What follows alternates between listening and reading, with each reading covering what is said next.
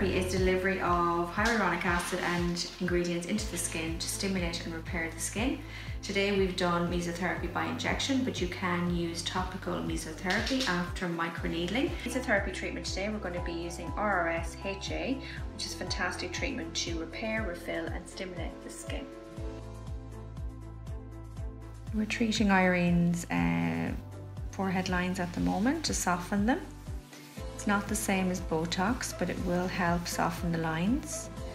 Botox works on the muscle, so it works on the movement. But this is an amazing treatment if you do want to have Botox. So mesotherapy can be a combination of hyaluronic acid and vitamins, minerals, peptides. So depending on what you're treating, you can use different types of mesotherapy.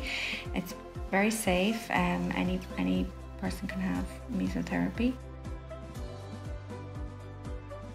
Why would you choose a vampire facelift over mesotherapy? I would say mesotherapy has got hyaluronic acid, which is amazing for plumping out fine lines. You do see quicker results with mesotherapy. With PRP, you will have to wait a few weeks, but also the PRP or the vampire facelift is amazing if you want to improve the texture of the skin around the eye area, especially if you've got dark circles. We can treat the face, eyes, neck, décolletage, hands, body areas, depending on what your concern is.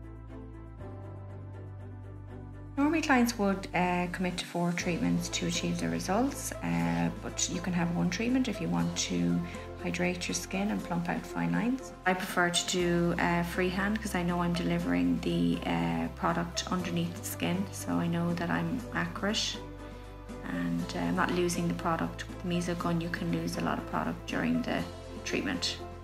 Normally the recovery is a few hours. You're okay to go back to work the next day, so it's absolutely minimal downtime.